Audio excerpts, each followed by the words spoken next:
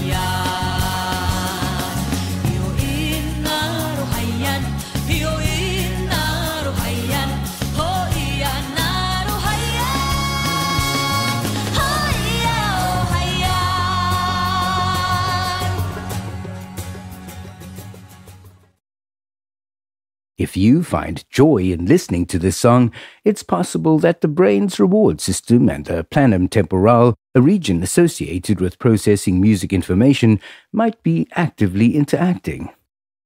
This interaction was observed in both Puyuma and Han music fans, highlighting the universal yet personal impact of music on the human brain. When sound information reaches the cerebral cortex, it initially undergoes lower-level processing in the primary auditory cortex, located on the superior bank of the temporal lobe. It is then transmitted to the adjacent areas for further processing. The planum temporal, situated posterior to the primary auditory cortex, plays a crucial role in analyzing specific sound features. I will refer to this area as the sound analyzer. When we discuss two brain areas interacting closely, we mean that their activations exhibit similar trends and changes in intensity. Neuroscientists use a metric known as functional connectivity to analyze the correlation over time between activation patterns of two brain areas. Higher functional connectivity indicates more consistent activation trends between these areas. You might be familiar with the reward system, an ancient structure located beneath the cerebral cortex, essential for experiencing motivation and pleasure. This reward system responds not only to basic stimuli like sex and food, but also to enjoyable music. When the reward system interacts closely with the sound analyzer, it often indicates that an individual's pleasure is strongly connected to sounds, particularly enjoyable music. In our experiment, both fans exhibited a close interaction between the reward system and the sound analyzer while listening to Song of Puyuma. In contrast, the non-fan did not show this pattern and described the song as somewhat noisy. When a song evokes happiness, the activation in the reward system tends to be consistent across different ethnic groups. This is because the neural pathways associated with basic emotional responses, such as pleasure and reward, are universally similar in humans. However, when it comes to a deeper understanding of a song, the brain activity varies significantly, especially between native listeners and those unfamiliar with the song's context. To comprehend a song deeply, several brain regions are typically involved beyond the primary reward system. Based on my research, this deeper comprehension is reflected in the functional connectivity between three areas in the temporal lobe and the sound analyzer. These areas include the middle section of the superior temporal sulcus, its anterior part, the anterior temporal lobe, and further forward, the temporal pole. In the experiment, when the Puyuma fan listened to Song of Puyuma, there was a notable interaction between the middle section of the superior temporal sulcus in her right brain and the sound analyzer. This pattern was not observed in the two Han participants. It's important to note that this difference was not due to the Puyuma fan understanding the lyrics, as Song of Puyuma contains no Puyuma language, but is sung entirely in vocables. Previous research has indicated that the middle section of the right superior temporal sulcus shows increased activation when listening to singing, as opposed to speech. Therefore, the close interaction with the sound analyzer in the Puyuma fan might signify a deeper understanding of the sung vocables. Although the Han fan was quite familiar with and fond of the song, his limited understanding of the rules for combining vocables and integrating musical melodies with vocables could account for the difference in brain activation patterns compared to the Puyuma fan.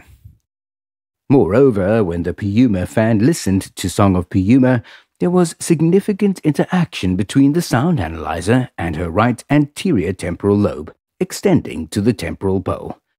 This pattern was absent in the Han participants.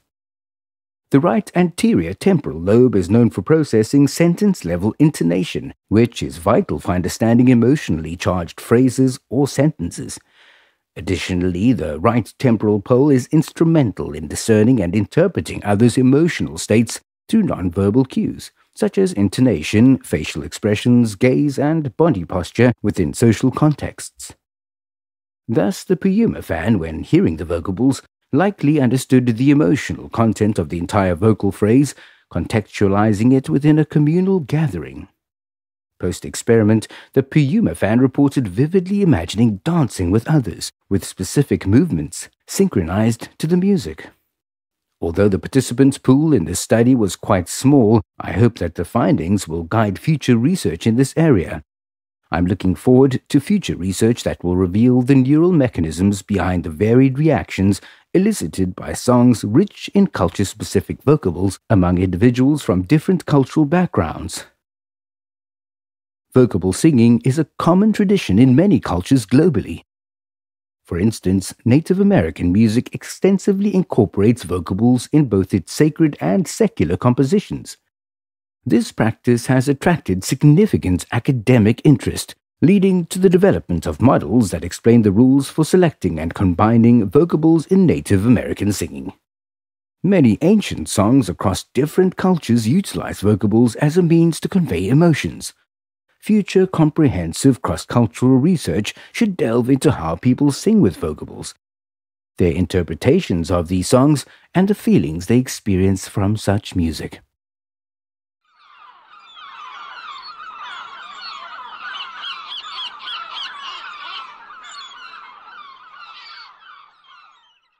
Turning our attention to the animal kingdom, we find a remarkable parallel in the role of vocal signals.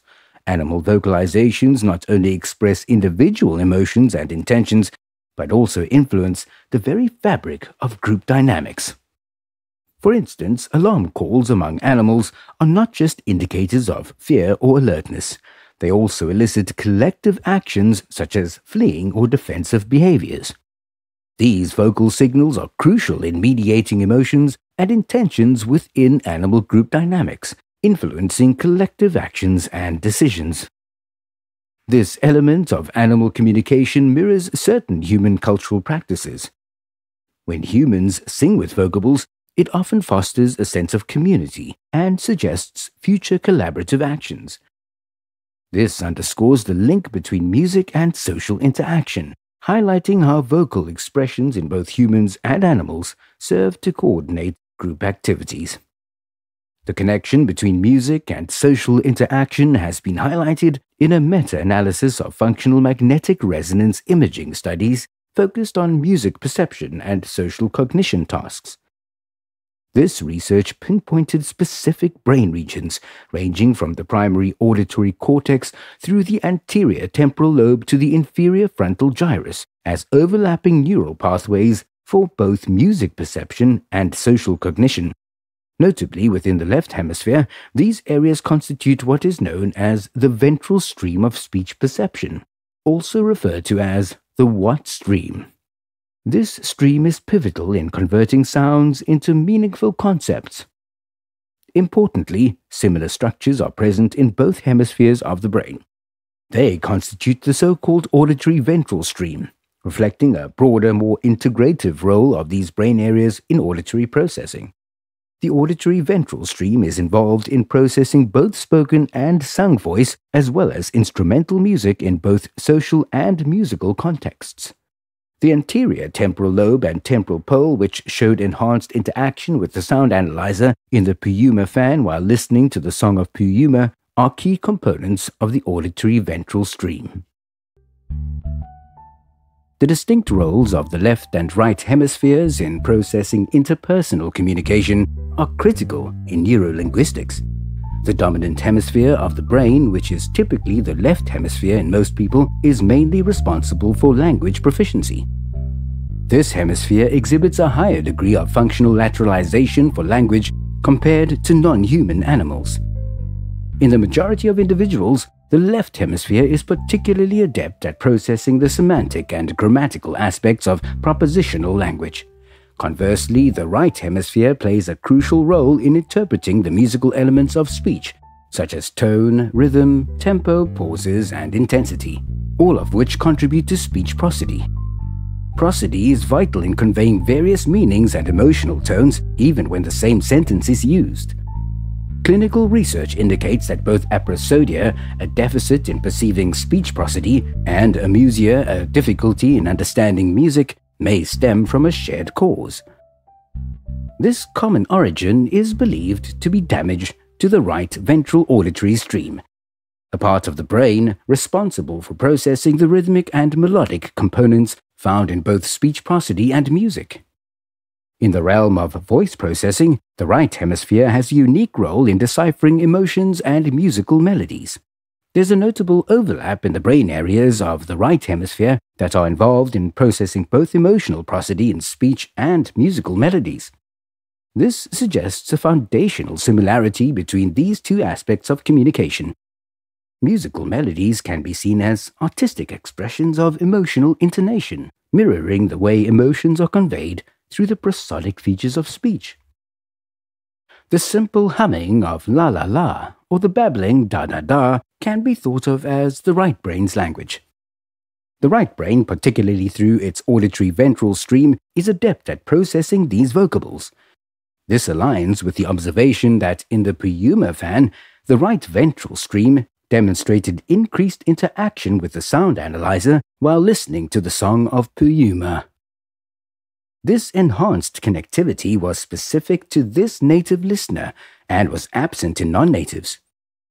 Non-native listeners might miss an essential element when experiencing this song, a sense of belonging, the warm embrace of being part of the indigenous tribe's social network and cultural history. Moreover, in the Puyuma fan, there was heightened functional connectivity between the sound analyzer and regions involved in sensory motor processing.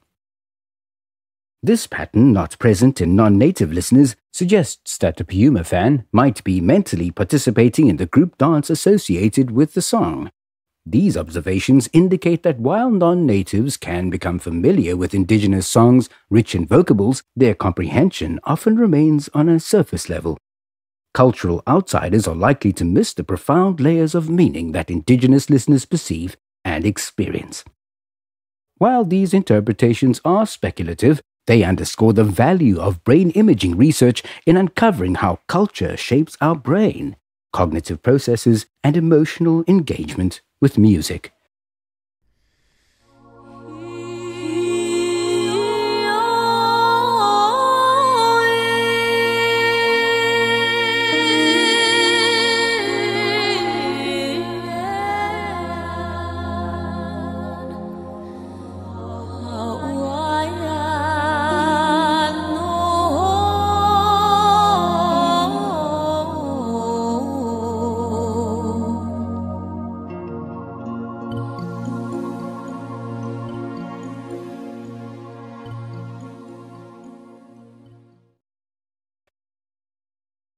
As a Han Taiwanese, I am not indigenous, but I hold a profound appreciation for the indigenous culture, viewing it as an important cultural heritage that deserves to be cherished and respected.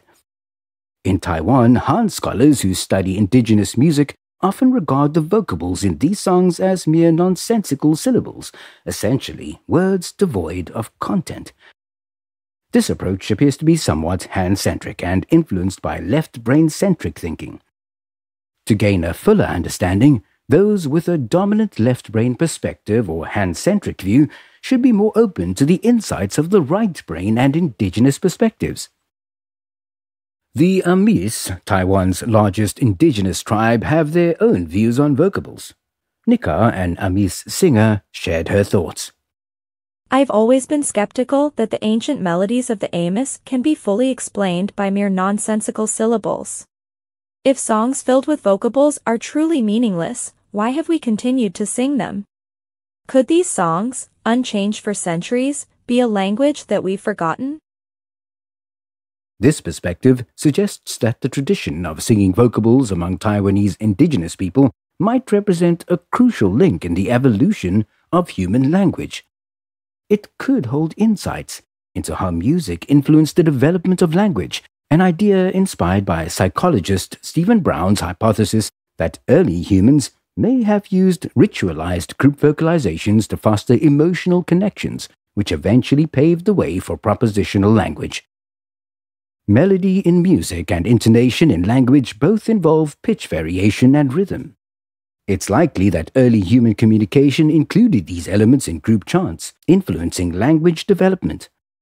Taiwanese indigenous songs with their use of complex vocables such as Ho-Hai-Yan and Na-Lu-Wan bring a complexity that surpasses basic tones like la-la-la. These complex vocables, forming sequences akin to sentences, suggest that early human vocalizations might have experimented with diverse sounds and syllable connections in melodic group chants.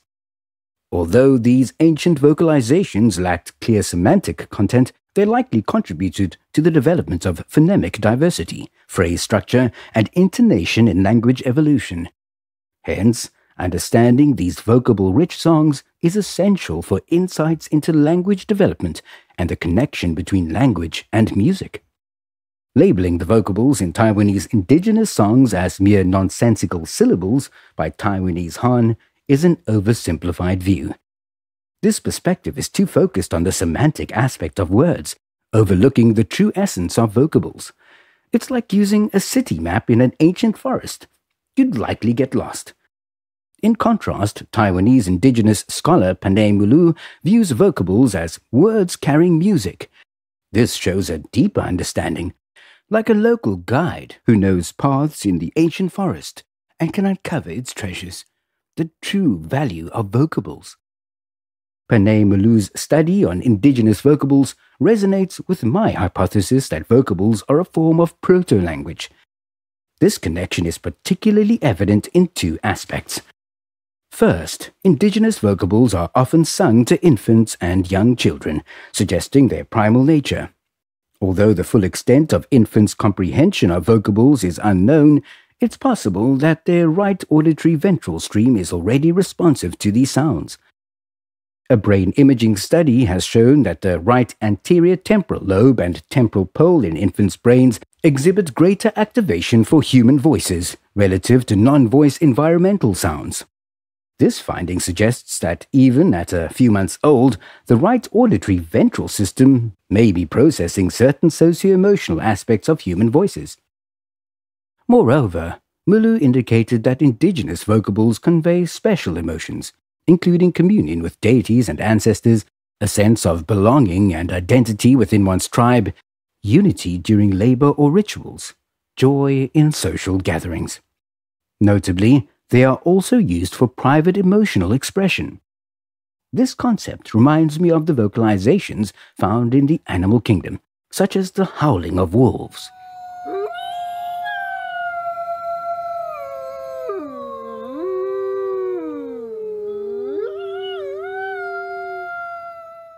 Much like human songs filled with vocables, the howls of wolves serve as a significant medium for reinforcing social connections and expressing emotions. Wolves typically howl as a group before and after hunting together, symbolizing unity and coordination. Additionally, they howl when isolated, a behavior often interpreted as an expression of solitude or a call for connection with the pack. This tendency to vocalize feelings of separation is also observed in domesticated dogs, known to howl in the absence of their owners, reflecting their social nature and attachment. The comparison of vocalization as a form of emotional communication across species is supported by neuroscientific evidence. Brain imaging studies show that in both dogs and primates, the bilateral temporal poles are involved in the processing of conspecific social vocalizations. This suggests a shared evolutionary origin for voice areas in these species.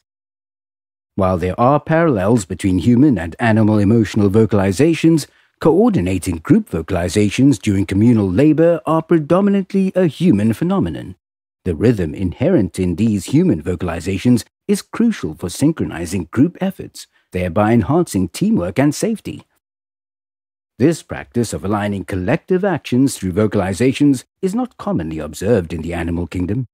Beyond their practical function, these vocalizations also strengthen social bonds and stimulate excitement. This concept is exemplified in the Taiwanese song, Sulan is Getting Married.